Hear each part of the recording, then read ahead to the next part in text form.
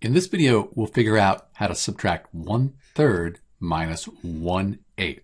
So what we're trying to do is we're trying to find 1/3 minus 1/8, what fraction value we end up with. The first thing we need to do, we need to get the denominator. That's the number on the bottom to be the same. We need to find a common denominator, the lowest common denominator. So let's list the factors of 3, 3, 6, and some factors for 8. And actually right there, 24, that's the lowest common factor for both 3 and 8. So if we can get the denominator to be 24 for both of these, then we can subtract the fractions. We can do that by multiplying 3 times 8. 3 times 8 is 24, but we have to put 8 on the top too.